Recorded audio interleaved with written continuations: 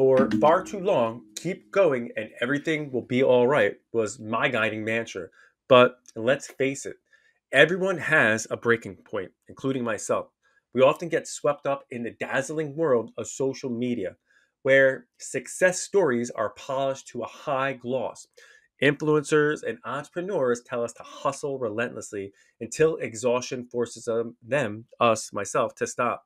But here's what I know to be true: real accomplishments come from not burning at both ends, but from really the ability to block out the noise and focus.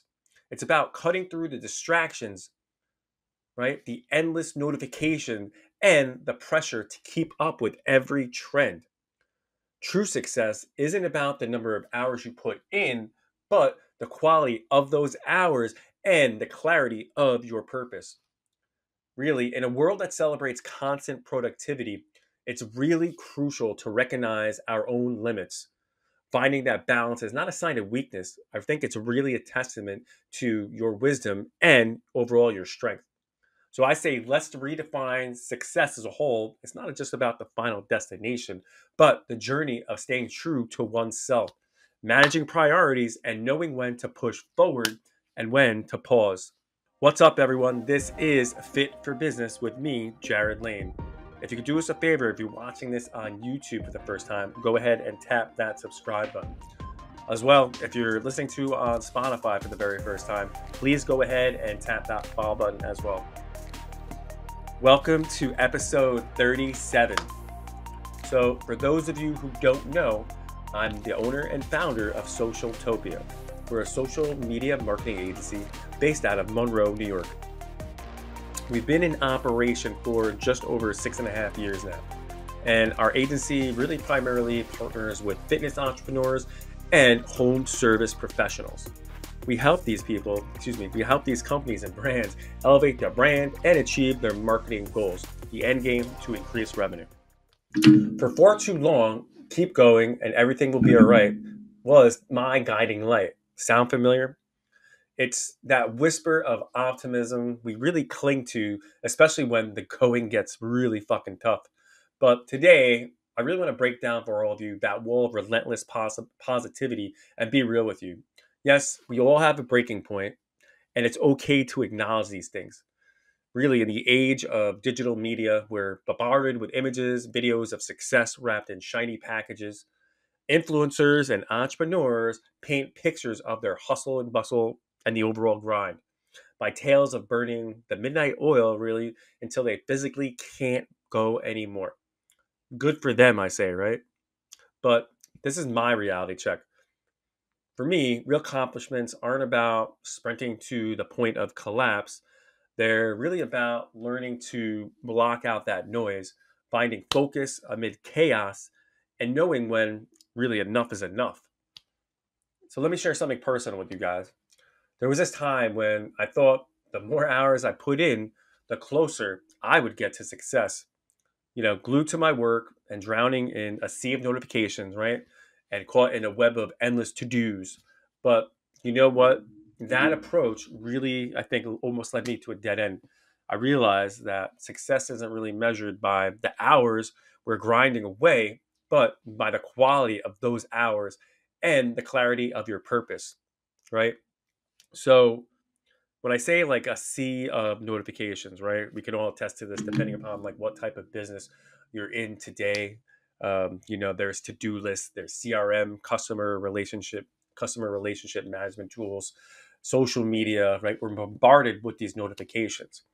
And now, again, stemming from like for me personally, like during my work hours, like during times when I'm like recording content, when I'm in meetings, I have my do not disturb on. I have certain text message threads that are on do not disturb throughout the course of my day because I know people are constantly texting in those threads. They're communicating with one another. And for me, I would rather not just be disrupted. Now, somebody knows if it's really important and they need to get through to me, calling is going to be the best option. Although the do not disturb is on, I have, that selected for a few people in case of an emergency. So that's a prime example of how I try to today block out that, noise that surrounds us every given waking moment in our business, right? So, really, in a society that champions nonstop productivity, I think it's crucial to recognize our own personal limits. Finding that balance isn't really a sign of weakness, it's a testament to wisdom and strength. It's really about redefining what is meant to be successful for ourselves, not just reaching the finish line or the destination, but enjoying the journey too. A journey where you stay true to yourself, you manage your priorities, and you have the foresight to know when how to push forward and when to pause.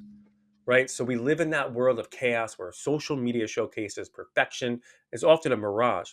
We see the curated highlights, the reels, the victories, but really those struggles and setbacks that lie beneath all the minutia, right? So let's focus on our own path, embrace our unique journeys with our own peace and your rhythm. And I think in doing so, not only will you achieve your goals, but quite frankly, you'll do it in a way that sustains you and brings more genuine fulfillment. So let's take a deeper dive into the challenges again of blocking out that noise I keep talking about. Imagine your mind as crowded as a room filled with chatter. Everybody's talking. Everyone's talking at once. The naysayer, the doubters, even your own little inner critic, your voice. Finding focus in that room really feels impossible, right? But it's essential to really hone on your true north, right? And here's a tip: start by setting clear boundaries. Hyper-connected world, right? We're hyper-connected, where everyone has a fucking opinion. It's vital to carve out time for yourself. Block out periods where you're disconnected from social media, emails, and other distractions, like I was saying before. Really use this time to reflect, plan, and align your actions that meet with your goals. For me, I think this productivity hack is a necessity for mental clarity in general. So let me give you another example. I'll spit on this.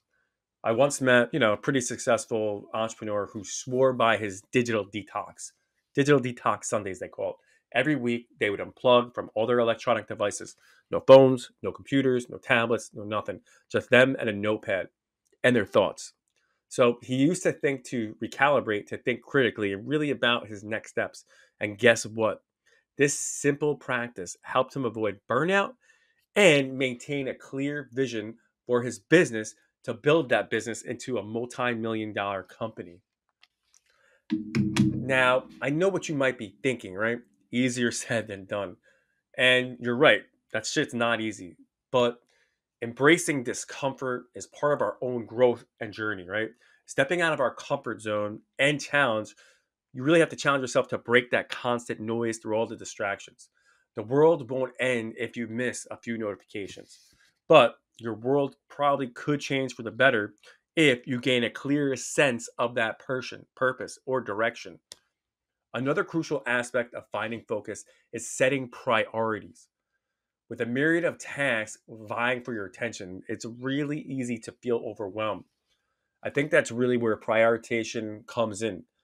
Being able to identify what's truly important and dedicate your energy to those tasks. It's really about doing less and achieving more.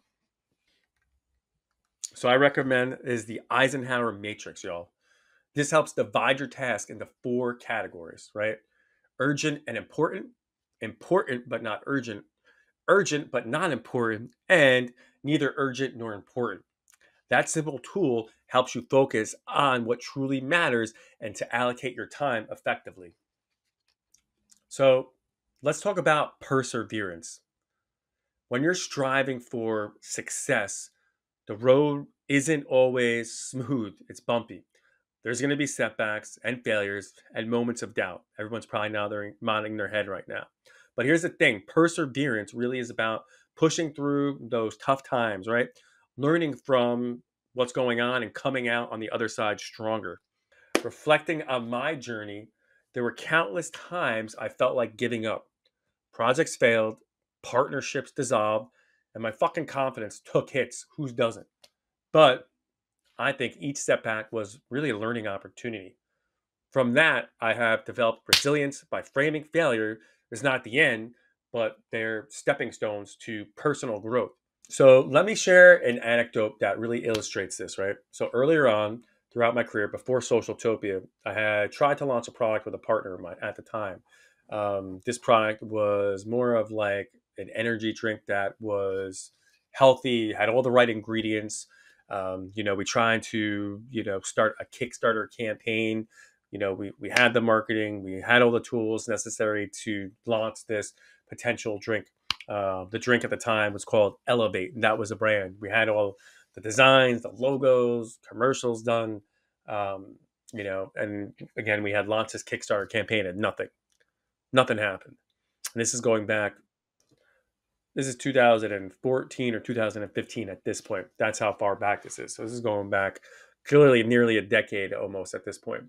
And this is like back then when, companies like Fit Aid were on the scene, and exploding, and other, drinks that are comparable to, those drink enhancements, if you would. We had all the ingredients laid out. We thought we had we had all the tools and structures in place. But you know, so what I learned from that, instead of wallowing, I really took a step back and analyzed what the fuck went wrong.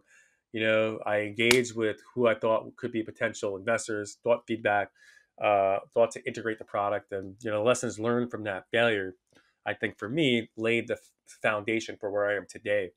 And that goes back in hand with perseverance isn't about blind stubbornness, right? It's really about being adaptable, open to change, and willing to pivot when necessary. I think it's really about having a vision, but being flexible in your approach. You know, what I know, remember though, even the most successful people that we know have faced monumental failures. They share it all the time. And what sets them apart is their ability to keep continuing and rise again and learn and move forward. So I want to circle back to the idea of redefining success, right? So in a world that's obsessed with metrics, followers, likes, revenue, it's easy to get lost in all those numbers, right? But the true success is deeply personal. It's defined by your values, your passions, and your sense of fulfillment. Think about what success means to you. Is it financial freedom, work life balance, making a difference in your community? Success means everything to somebody else. Whatever it is, let that be your guiding star. Really stay true to your vision and don't get swayed by the pressures of society or expectations. I just want to go saying, remember that your journey is uniquely yours.